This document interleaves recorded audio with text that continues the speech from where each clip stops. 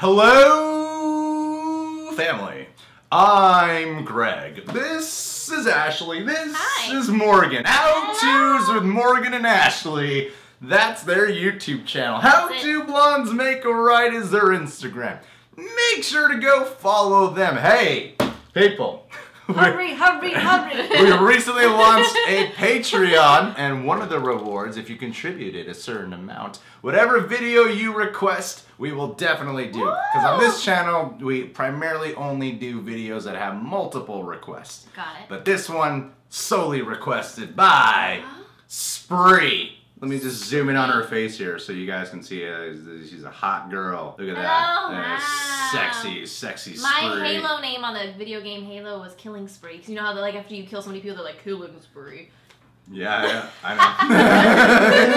That's what they do. I subscribed a few years ago when I saw your To This Day reaction by KOYCZA'Ns. To keep it kind of bittersweet, could you react to his poem, Instructions for a Bad Day? It's a very moving poem that has got me through a lot. I know you would appreciate it. Thanks. Are you ready, ladies? Yeah, because you know what? I could use some instructions for a bad day. Yeah, God knows you can. Let's do this. I think we all can.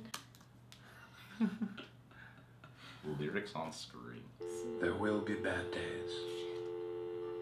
Be calm. Loosen your grip, opening each palm slowly now. Let go. Be confident. It's like a meditation. Know that now is only a moment, and that if today is as bad as it gets, understand that by tomorrow, today will have ended. Yes. Be gracious. Accept each extended hand offered to pull you back from the somewhere you cannot escape. Be diligent. Scrape the gray sky clean. Realize every dark cloud is a smokescreen meant to blind us from the truth. And the truth is, whether we see them or not, the sun and moon are still there. Yeah, badass line. Be forthright, despite your instinct to say it's all right. I'm okay. Oh, Ashley. Be honest. Say how you feel without fear or guilt, without remorse or complexity. Amen. Be lucid in your explanation. Be sterling in your repose. If you think for 1 second no one knows what you've been going through, be accepting of the fact that you are wrong, that the long-drawn and heavy breaths of despair have at times been felt by everyone, that pain is part of the human condition, and that alone makes you legion. We hungry underdogs, we risers with dawn, we dismissers of odds, we pressers on. We will station ourselves to the calm, we will hold ourselves to the steady. Be ready, player one. Life is going to come at you armed with hard times and tough choices. Your voice is your weapon, your thoughts ammunition. Oh, that's cool. Free extra memory, aware that in the instant now passes, it exists now is then. So be a mirror, reflecting yourself back and remembering the times when you thought all of this was too hard and that you would never make it through.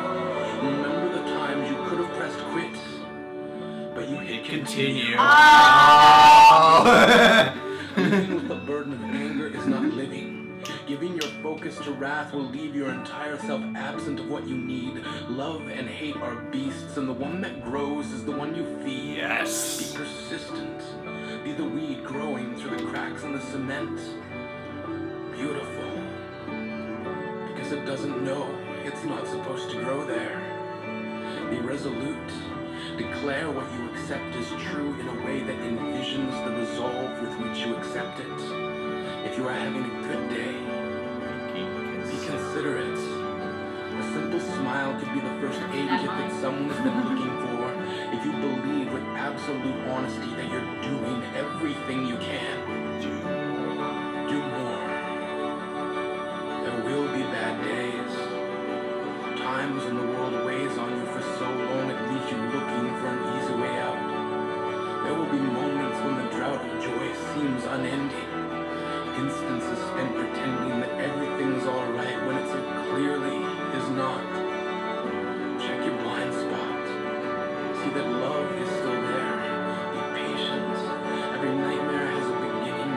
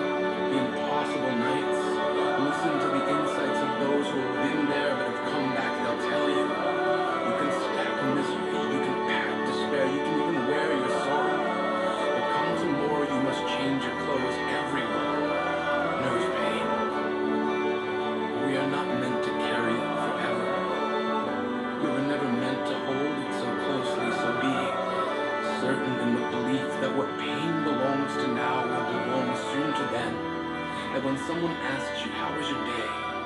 Realize that for some of us, it's the only way we know how to say, be calm. Loosen your grip, opening each palm slowly now. Let go. Let go. Beautiful. Morgan, are you crying over there? No, but I like went into the zone of like. You're a little teary-eyed. It's the cat, it's the allergy. You cried? I did. Pussy! Well, I felt that for sure. Yeah. She looks emotional over there. The girl from 13 Reasons Why should have listened to that. The show. Yeah. The Netflix There'd be no show then. That's true. Could be nobody's this one. Yeah, that was Wow. very beautiful. That was. I had a lot in there. A lot of good lines. Yeah, before. I like the before you about the quit, hit continue. I like that. That spoke to me.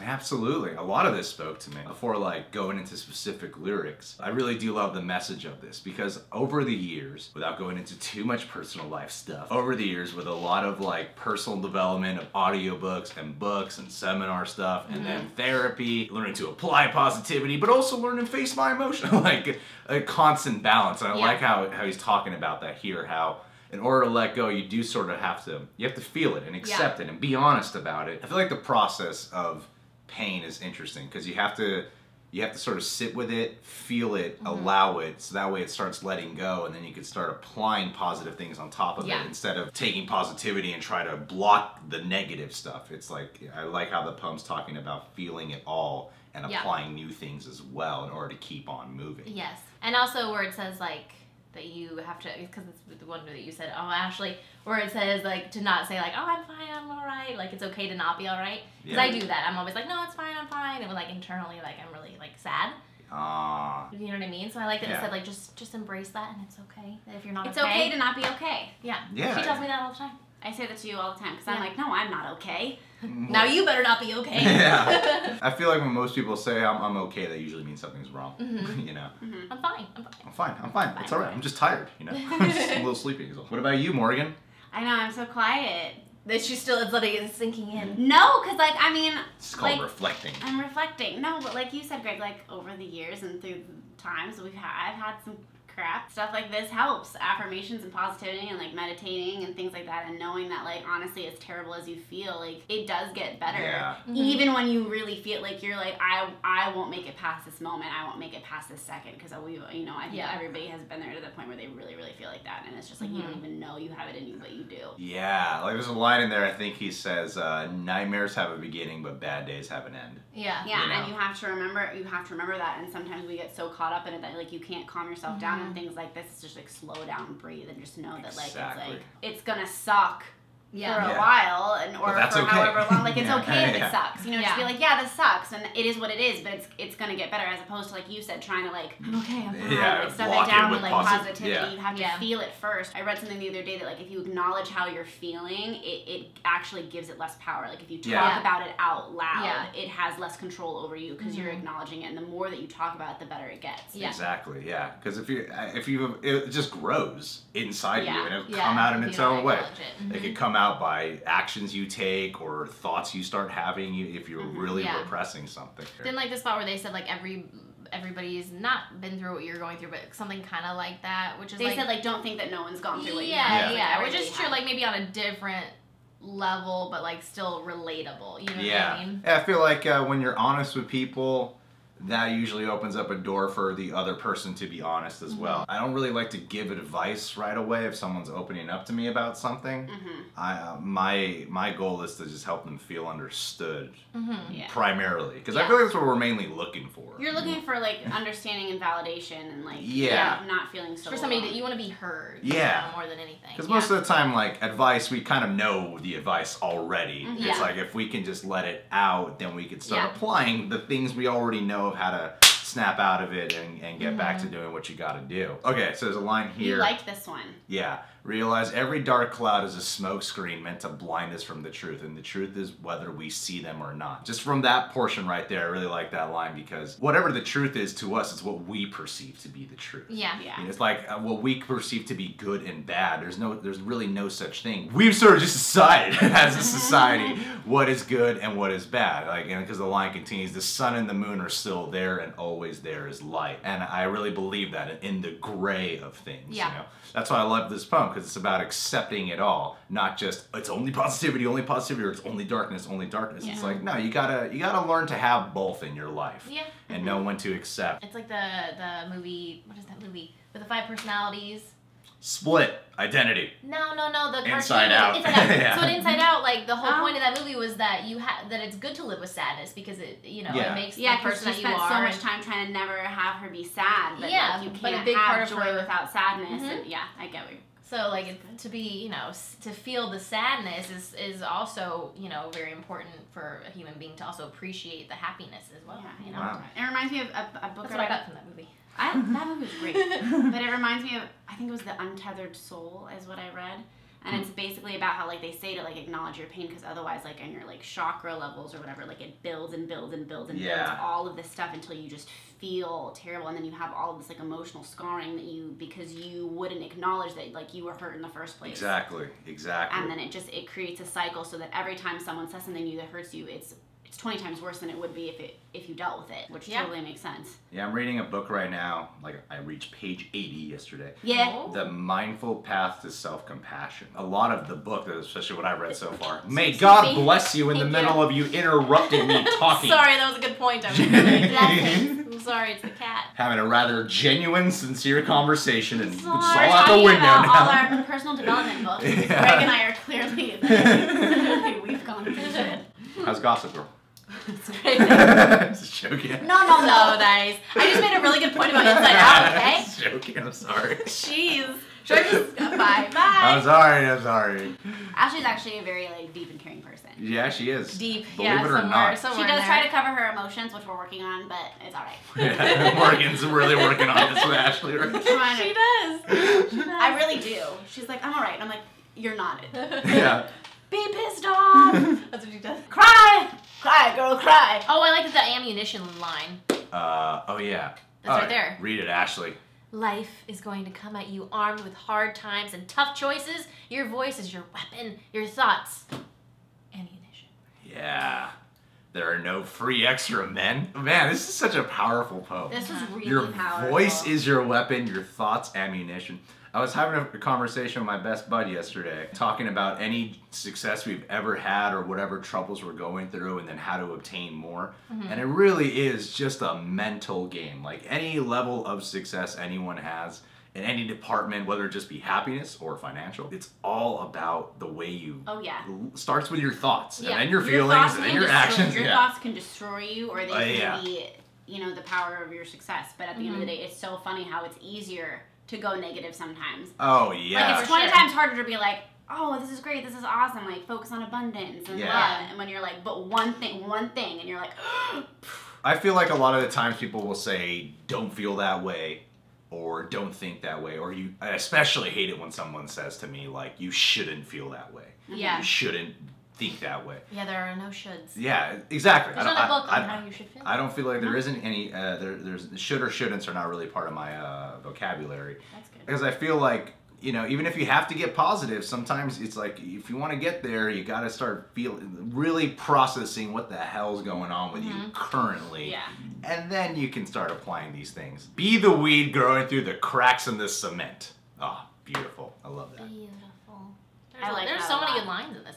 And the guy who's speaking has a very soothing tone. He had such, like, an intense... Yeah, I thought we were listening to a meditation, Yeah, like a totally. guided meditation Yeah, at first. that's what it sounded like. Yeah. A simple smile could be the first aid kit that someone has been looking for, which is Yeah. true.